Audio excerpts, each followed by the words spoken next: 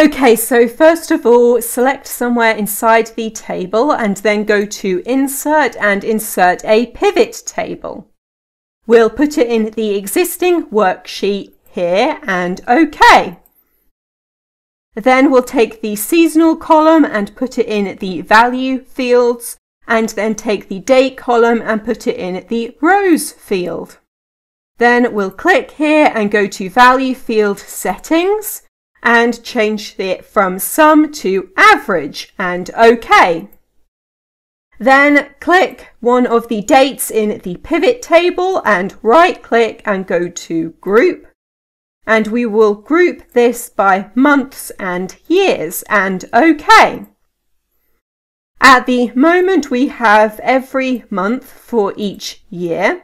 But if I take the months and drag them on top of the years, then I have every year for each month, which is what we want for a cycle plot. Now we have to change the design of this pivot table a little bit in order to plot it. So we'll go to Design and remove the subtotals and remove the grand totals. And in the report layout, we will change it to Outline Form and then also repeat all item labels. Then the chart that we want to use can't be used with a pivot table. So we have to copy all of this and then paste it as values. Then we can use this table to make the chart. So I will select all of this. And then if I go back up to the top, at the moment this is the active cell. If I use the keyboard shortcut Control+, it moves the active cell to the other side. Then I can use Shift and right arrow to select just this column. And then we'll go Insert and insert a scatter chart with smooth lines. And this creates the first part of the cycle plot. Then the next step is to get a value for each of the months. So we'll go back to the pivot table here and take the years and drag them out. And then we'll have an average value for each month. Then we need to get the values in this table to line up with the values in this table. And we are going to do that using a Vlookup formula. So we'll be looking up the month here in this table here, and we'll press F4 to make that an absolute cell reference so it doesn't change when I send the formula down. The column index number will be 2, as we want to get the results from the second column in this table. And then the range lookup will be false for an exact match. And close brackets and enter.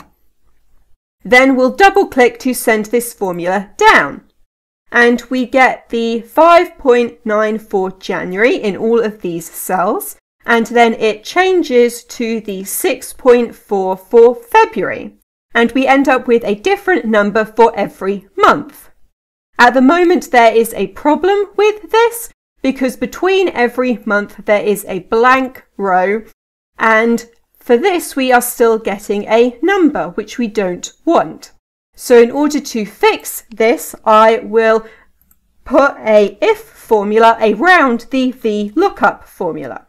The logical test will be is blank, and we'll be testing to see if this cell here is blank, and if it is, we want to put the NA error, and if not, then we want the results of the Vlookup formula, and close brackets and enter.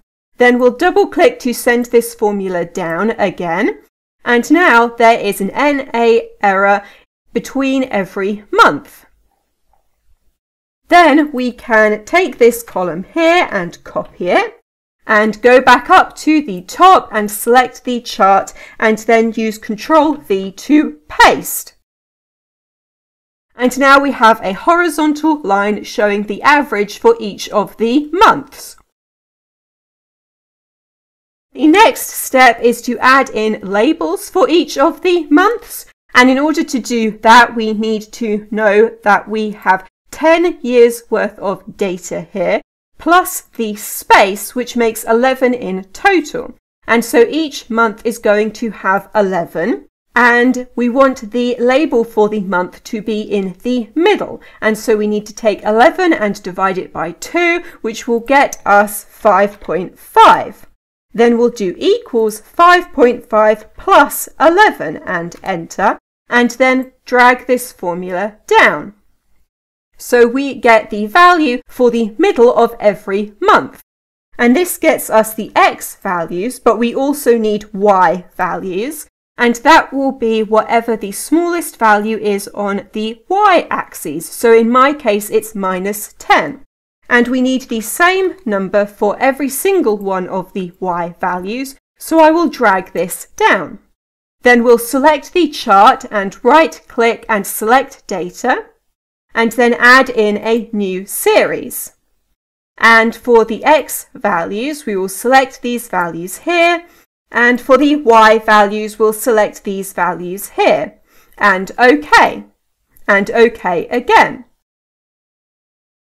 And now we'll select the series that we just added, and we will add data labels to it.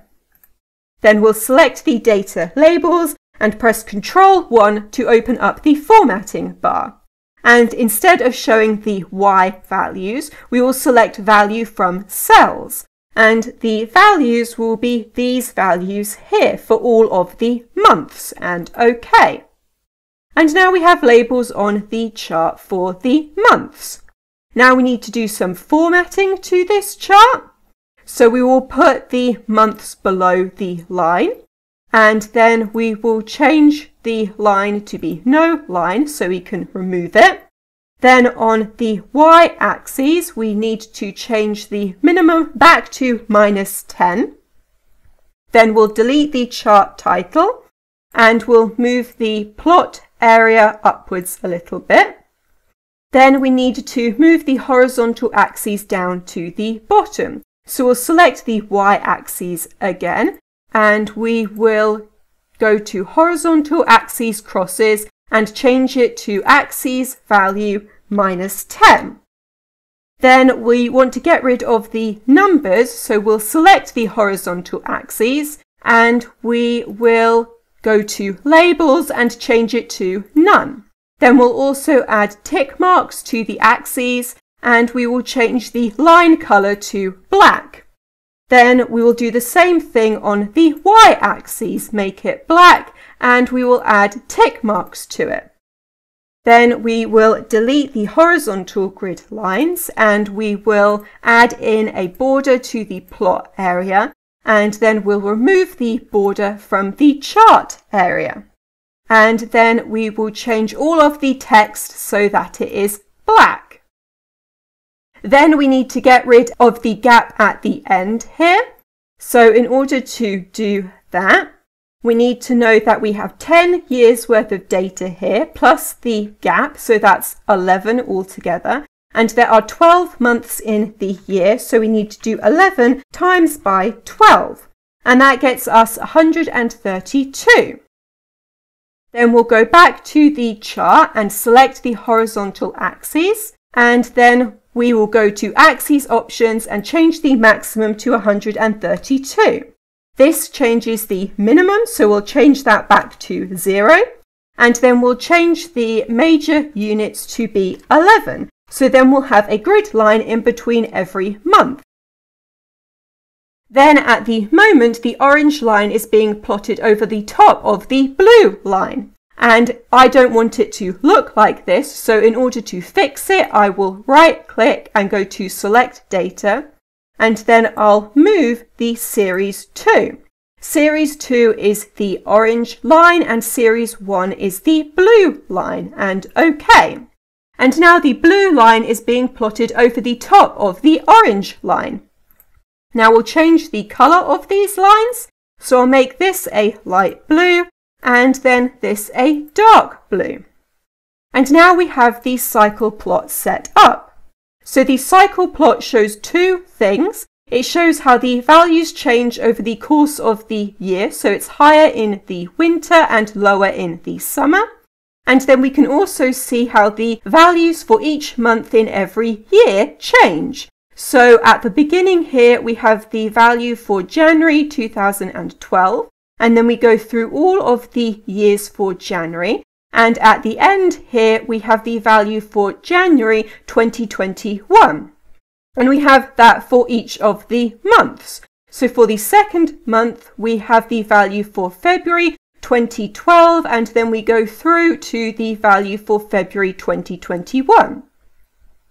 Okay, so in this video, I have shown you how to make a cycle plot in Excel, and that is everything.